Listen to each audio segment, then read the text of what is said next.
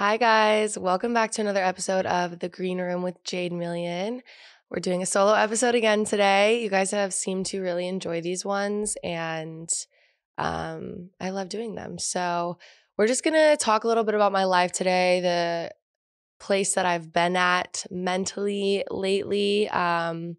Basically, I've kind of been in a bit of a funk, and this tends to happen every now and then with me. Honestly, more times than I would like to admit, but I think it would be maybe beneficial to some other people and honestly to myself if we kind of talked about how to get out of just feeling low and feeling like you're in a low place.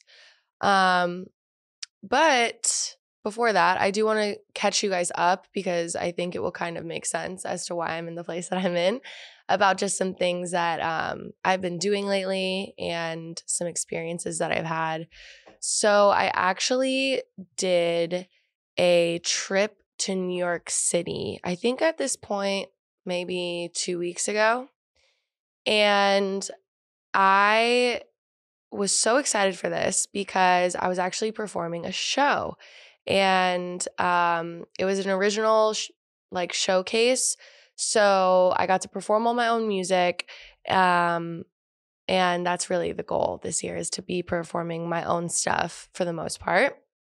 So I got the opportunity to go out there and play at this venue called Drome, and it was with this company called Major Stage that I've known forever.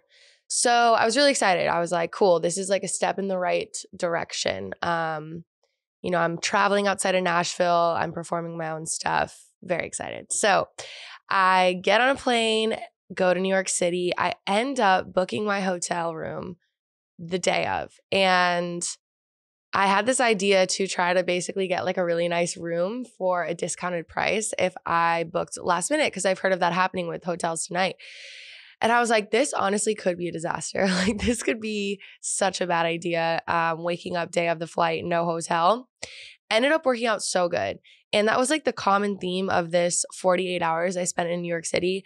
Everything that could go right went right.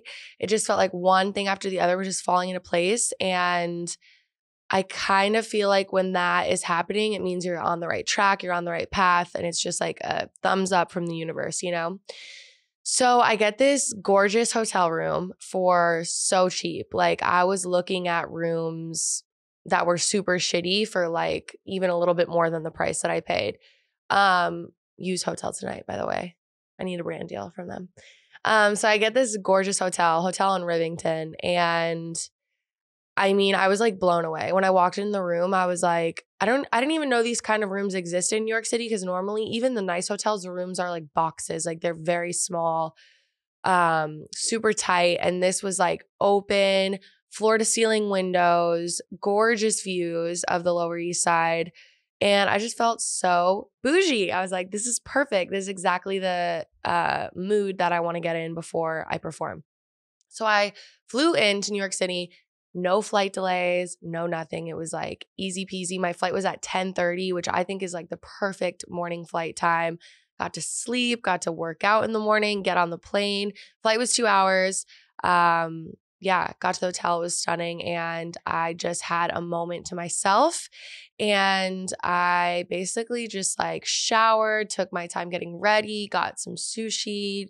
The hotel had like a free wine happy hour, and they just had like bottles of rosé out on the counter, and they were like, yeah, take how much you want.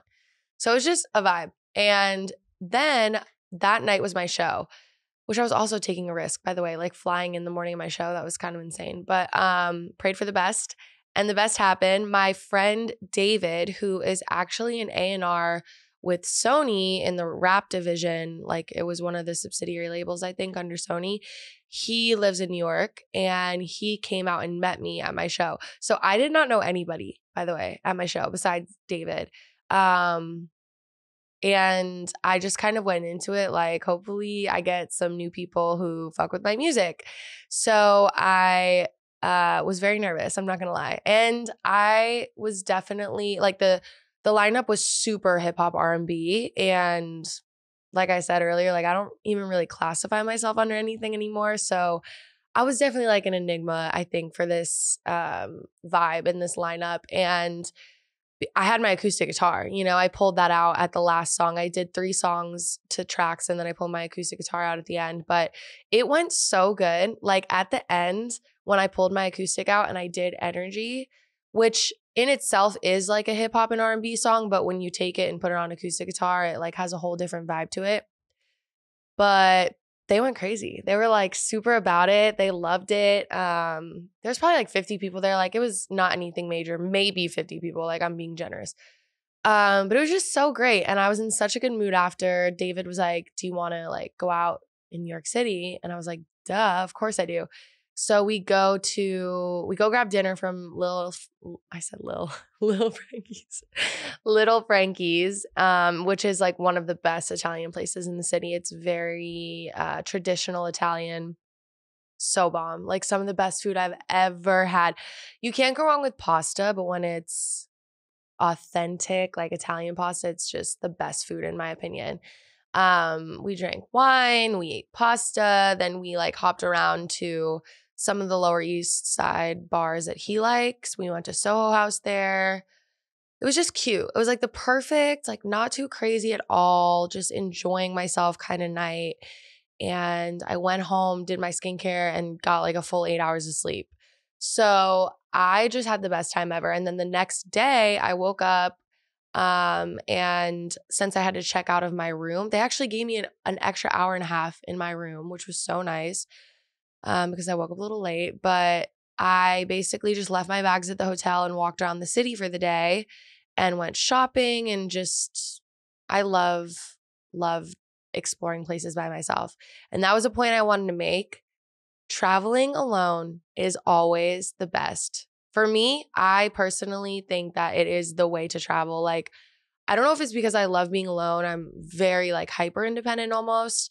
It doesn't bother me to just be in my own company all day.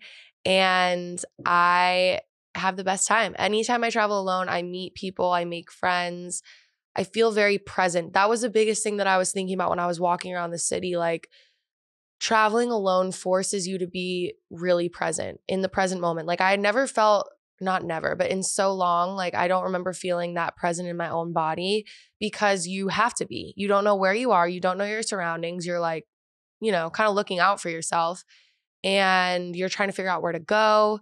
So it just forces you to be in the here and now. And I feel like that's something we all struggle with nowadays, which is why I think going somewhere new by yourself is like so beneficial to your mental health. Even if you just, I don't know, drive like an hour outside of your city or town and just like go do something alone.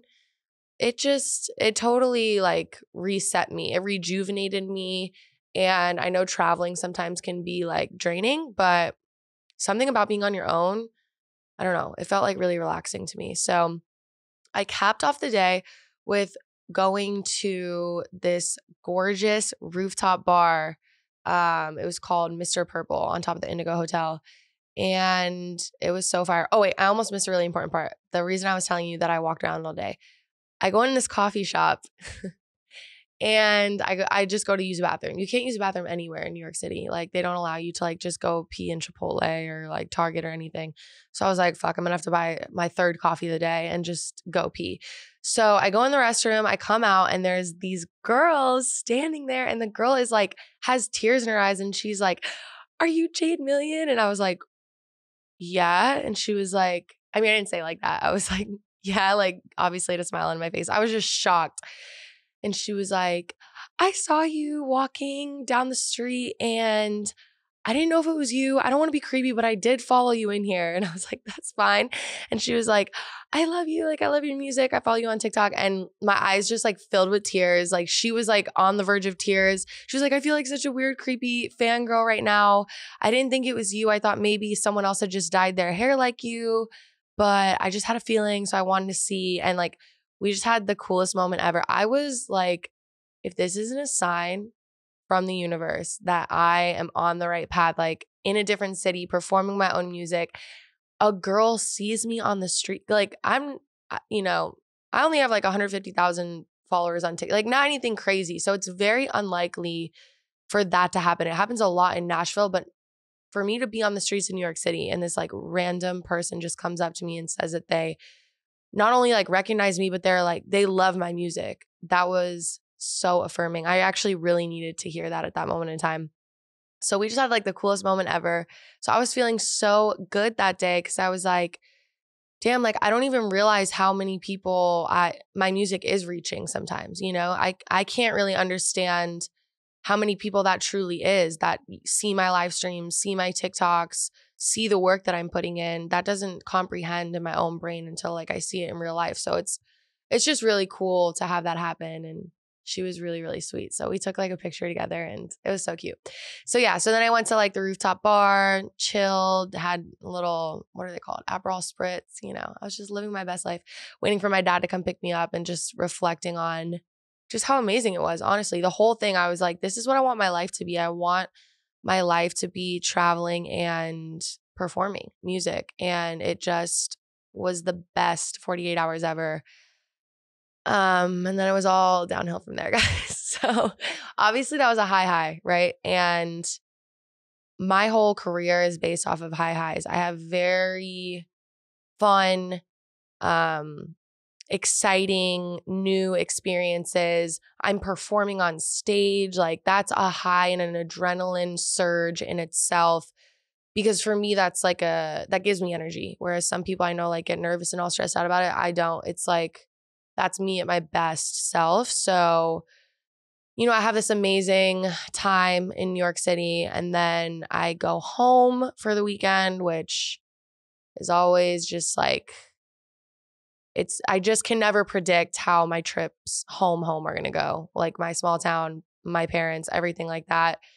And it was just like a lot different from me being in New York City by myself, living my life the way that I live it, the way that I think and act every day. Like whenever I go home, I feel like I have imposter syndrome, if that makes sense, like to my own life.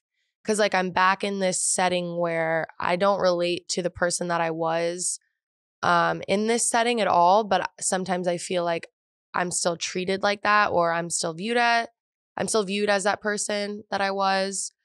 And just a lot of like similar dynamics that I no longer like am comfortable with, I think, kind of happen. And it's just hard for me because I'm like, how is this my life, but this is also my life, if that makes sense. So that's why I have this weird imposter syndrome when I go home of like, oh, like this is also a side of my reality that I'm still trying to kind of work through and set boundaries and figure out.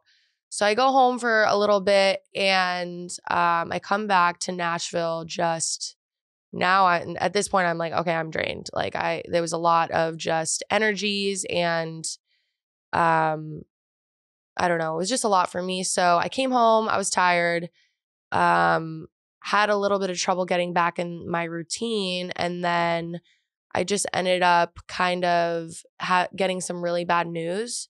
And I really do want to go into this topic, but I don't think it's time yet because it's news to do with something that I do and I'm not fully out of that industry yet. And I don't want to necessarily go in on it until I feel safe enough to do so. So that episode will come about, but something that I, basically bank on to help pay my bills, and it has to do with music too. But just something that makes it possible for me to do everything that I do was ripped out from under me in a very unfair way, in a very messed up way. And if you feel like the shoe fits, you should. But all I have to say is this town is crazy. Like this town is like, it's after being here for 7 years, it's wild. And I was getting to a point where it was time for me to let go of this anyway. And I was actually praying about it and I would say manifesting it without me really even realizing it, I guess, because it happened. Like the energy was put out there that I was outgrowing this situation. And it was taken from me. And so then I had to kind of figure out, okay, like what's the next step for me and how am I going to continue to pursue my dreams? Because let me tell you, dreams cost money. So I've just been in this weird place of uncertainty for the first time in a long time. And I know that people deal with this on a very regular basis, but the fact that I have music to always be my like lighthouse, it's made it easier for me to at least have some kind of path and goal. And okay, I'm waking up and I'm doing this, and this, and like I'm working towards this.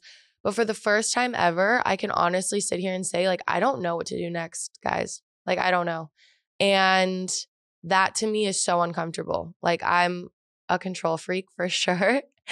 And feeling like I have no control over what's going to happen next. On top of that, like the state of our world makes it very hard to feel grounded and certain about really anything. The state of social media, like that makes it hard to know what you should pour into and what you shouldn't. There's just so many factors right now that I'm like, I don't even know what the next step is. And it's not a good feeling. Like it's very uncomfortable. And it's always hard to feel like you should be somewhere that you're not. And I really struggle with that. And I know like I'm all about mindset and self-help. And I know all of the things about the place you have to have your mind at to achieve these things and to attract these things. I get it. Like I try my best. But there are some times where I'm just like feeling like I just can't right now. Like I can't have that mindset because I'm just a little scared and a little shaken up. So I just want to say that because I don't know if people know that about me, like that I actually am very uncertain and I a lot of the times do not know what the fuck I'm doing. Like I don't know the next steps. I don't know what is the thing that I really need to be focused on or doing. I just kind of have to give up some control to, you know, my higher power and be like, look, I've put in the work up to this point and I will continue to put in the work, but I'm just going to let you know that I don't really know what's next for me. So I'm trying to figure that out, but that is what makes me kind of want to crawl into my little funk hole and die. Like I have not posted on TikTok for like, I don't even know, a week at this point because I feel like I just don't really have anything to give right now. And that sucks because you are, you know, punished for that. If you're punished by the algorithm for that, for being human. And that just kind of stacks up the anxiety and stuff. So I just made a decision today that I'm getting out of this, and April is going to be the best month of my life. And it is the last month before my birthday. So I have 30 more days left before my birthday. And I felt like I had two options here, the place that I'm at. I could either go into hiding and like recluse and like crawl into my shell and stay quiet and maybe just like work silently, which I do think that there is a lot of benefit to that. And I think that those seasons are very much needed. I actually think that I will go into one of those seasons soon. But I was like, you know what? Like I have 30 days until my birthday. So I'm just going to go all out. And I was able to kind of break down what I needed to do in order to really feel like I gave it my all. And if by the end of the month I'm totally burnt out and I'm like, I need a break from everything, then I can crawl in my hole. You know, that's kind of how I'm looking at it. I'm like, let's try this like balls to the wall, hard work first. And then if that feels like it didn't help my mental health, then I'll go the other way, you know? So I just have some things that I'm going to do every single day to make sure that I am getting the absolute most out of my days. One big thing as far as content creation goes for me is it is completely unrealistic to be posting 3 to 5 video pieces of content a day and getting anything out that is meaningful. Like I'm trying to overshoot at this point, and it's like, what is important for me with content creation? What is important is telling my story, helping other people, and inspiring people, right? So if I'm just posting a bunch of random shitty TikToks that are working for other people that I think are going to work for me, like I just don't really, like, no wonder it's not hitting or translating. So I had to kind of restructure how I'm viewing content going into this month. And my goal is to actually document my life in a very real and authentic way as an independent artist. And I'm not going to like force myself to be posting 3 to 5 times a day. I'm not doing that. Like there's going to be one solid, great piece of content that I want to focus on every day. And just, that's all. Like that's all I'm going to do. And that's all I'm holding myself accountable for. I'm not like going to be over here like doing a trending sound, doing a get ready with me, like all these random things that are working for other creators. I need to just focus on what is my truth and what I am trying to get out to the world and to, my fans and the people who support me and follow me. It's the journey and it's the process that is important to me. So that's what I'm refocusing on going into this month. But besides content, I actually made a schedule for myself because time management is probably like the biggest struggle of my life. And with how much freedom I have, there's almost like it's so bittersweet because I am my own boss, right? So that sounds fun. It's not, because that means that you have to show up for you every single day. You don't have a boss to be like, you have to be here. You have to work from 9 to 5 p.m. You get to clock out, forget about this, and get your paycheck. Like that's not my life, If I don't do a live stream one day because I'm not feeling like being on camera, I don't get paid. Like that's just what it is. And if I don't post, I drop in the algorithm. Like it's a lot. So in order for me to be able to do it in a way where it's going to be consistent and flow, I needed some time management. Like I can't just expect myself to wake up and just be like, oh yeah, I'm going to like attack the day and have no plan or structure. So I just wanted to put together a Monday through Friday kind of thing because I felt like that was going to be the best way to structure my time and not be overwhelmed. I want to feel like I'm showing up to work and I want to feel like I know what I'm doing, honestly, like every hour of the day. Okay, so I'm going to read this to you guys. And if you guys want to copy this, you should. If you are like me and you work for yourself, please feel free to go ahead and use this little layout that I came up with. So number one priority for me is sleep. Sleep is so important and I need 8 hours, 7.5, 8, but we gotta get sleep because if I don't get good sleep, I'm just not, I basically feel hungover. Like, I don't know if that's me getting older, but I just can't really function off of little sleep.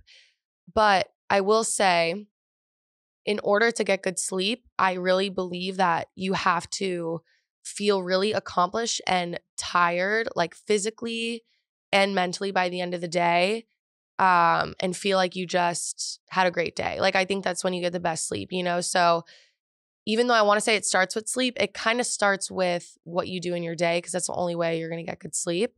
So for me personally, I'm a morning person. That's why I can't go be a bottle girl with the bottle girls. Like that will fuck my whole life up. So that doesn't work for me. I need to be waking up at like 6:30, 7 a.m. That's what I prefer.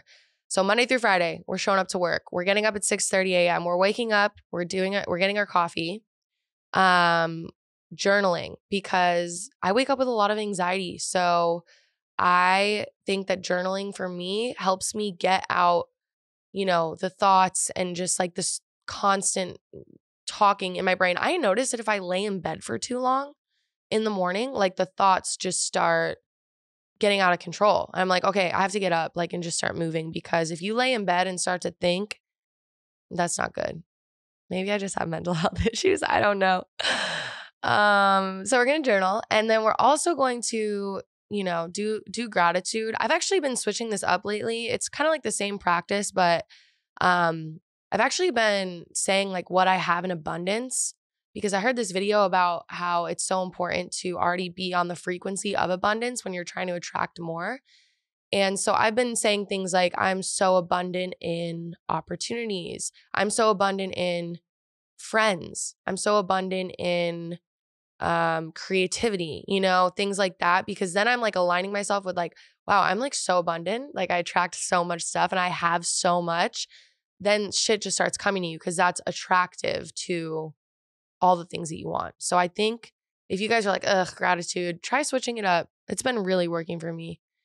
And I say outside if possible, because I'm a big sunlight first thing in the morning. I think that just does wonders for my mood. I feel a huge difference when I go outside first thing. Meditation.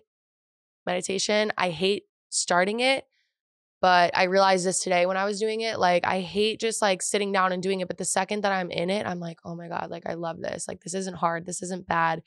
I still am at guided meditation stage. So if you guys feel like meditation is scary and a lot, maybe try that. 7:30, workout in the gym, lifting weights, and doing my little 12-3-30. I don't know if you guys know what that is, but it's walking uphill. I love lifting weights. It makes me feel strong, powerful, sexy. Like, I just love lifting weights. So that's just what works for me. 9:30, shower, put on comfy clothes, and protein smoothie. Check. This is the time to check emails and text messages. Like, if I have to get back to people, that's a great time to do it. 10 a.m., I call this class time. I think a lot of anxiety comes from the skills that we are procrastinating on either learning or doing. So like for me, there are certain things that I really want to achieve and learn, and I just constantly put off because it's going to be hard and it's going to test my brain. So I'm giving myself from 10 to 11:30 a.m. This is why I'm like going to be in comfy clothes and have not gotten ready yet, because there's no filming. I'm not filming TikToks while I'm doing this. I'm not like doing any content things. It's class time, 45 minutes of learning production for me and 45 minutes of practicing lead guitar. So you could put in whatever skills you want to develop. 11:30 a.m. This is when we get dressed, we get ready. We can film if we're feeling inspired or up to it. 12:30 p.m. to 2:30. This is content creation time for me. So this is me focusing on what I need to do for my social media platforms. This is just a huge part of my job. Kind of is my job at this point. I know this is not going to work for everybody, but if you're in my industry, maybe you can use that. 2:30, eat something that's prepped but filling, and then get ready for stream. 3 to 7 p.m., we're live streaming on TikTok and Twitch. I know that's a long time. That can kind of vary just depending on the day, but no less than 3 hours. 7:30 or 7 p.m. So when we're done with live, we're done for the day. So this is when like, okay, like I feel accomplished. I've done a lot today. Go on a walk, kind of decompress. I soak up a lot of the energy from the live streams. So I kind of need to be able to release that some way. So I think going on a walk is great. 7:30 p.m., we're done for the day. This is time to socialize, get dinner with friends, call your family, cook a nice dinner, find balance and enjoyment in this time frame. 10 p.m., wind down, skincare, brush teeth, listen to something relaxing, hydrate, 5-minute nighttime meditation. And then by 11 p.m., we are asleep. So that's kind of like how I'm going to be structuring my days in April. I have a lot more free time now that I didn't have before because of this thing that happened. So I'm excited to see what living my life more disciplined and structured results in. I think that, doors close in life when it's time for you to move on. And it's time for you to grow into something bigger and better. And sometimes what you're thinking is, your comfort zone or like the level the highest level that you could be at, there's actually something so much greater planned for you. You just have to be courageous enough to take the leap and bet on yourself. So that's my goal in April, is to just give it my all and really bet on me and know that everything is working out for my greater good. And, you know, everything that's happened to me the last few weeks is so I can really just step into my biggest and best self. So that's how we're going to get out of this funk, guys. Short little episode today. I hope I entertained you, inspired you. I don't know, but thank you guys for listening, and thanks for enjoying the podcast. I've gotten a lot of love on it, and it makes me really happy because this is this is something that I want to be a big part of my life. So I have a lot of really fun and wild guests coming up. You guys love the Bottle Girl episode, and I love having people on that are they're willing to just give it all, share it all, say whatever. So that is really the realm of guests that I'm kind of looking at right now. I think there's so many people in Nashville that could give great perspectives and stories. So we'll keep the more, serious, deep conversations for us, but expect some really cool and fun guests coming up. I love you guys. Make sure to subscribe to the YouTube and rate the show on Spotify or Apple. And follow me on socials. I am Jade Million. Go stream my music. I'll see you guys next week. Thanks for tuning in.